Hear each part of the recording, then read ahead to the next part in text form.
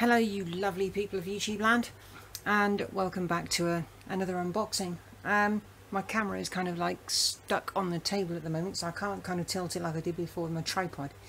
It's been borrowed. So anyway, I have two packages here, unboxing, and both relating to the same thing, which I've really got into quite well recently, so I'm trying to put money by for this. So anyway, the first one I'll open is this one here. I've taken my address off, you know, it's not important that it's on there, and I don't want people to know where I live, you know. So let's cut this one open. I know what's in here, you don't. Well, at least I think I know what's in this package. Let's have a look. Oh, yeah, it is. I've always wanted one of these. Oh, I'll put that down. That's my receipt. And a little bit more sellotape to cut. Actually, no, let's tell you what, let's just pull it out of the package, whatever is in here. There we go. My very own Mark III Ford Cortina. Right. This is starting me to my little journey to being the proud owner of a real Mark III Ford Cortina.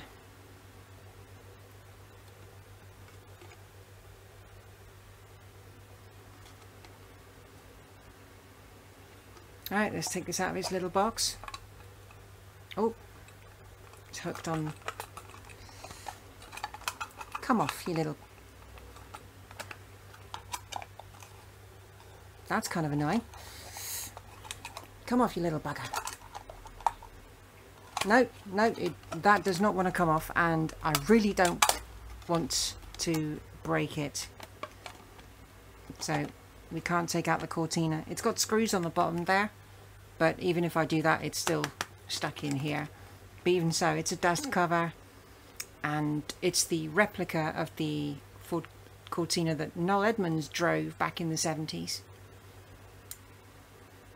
Anyway, on to the next unboxing. And due to its size, I wonder if you can guess what this is. Yep, you've guessed it.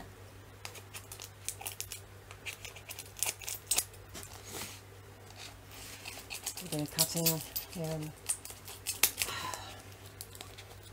It's a real Ford Cortina. Yeah, I wish. It's a flat pack version from IKEA.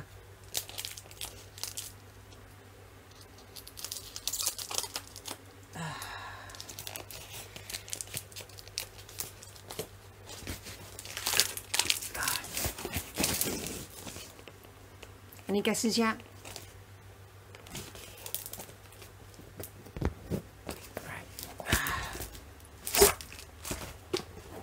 There we go. My Mark III Ford Cortina Haynes manual, so I can start reading about these things and learning about the car. Between 1970 and 1976 for a 1602 2-litre overhead cam. So I'm going to read this and study it, so when I do own a Cortina, I can then start to work on it. It's in really clean condition. It's been well looked after, so I'm quite happy about that. So I'm definitely going to study this and enjoy the illustrations there. But yeah, I'm really happy about these two, and yeah, I've got the bug. Anyway, I'll catch you guys on the next video.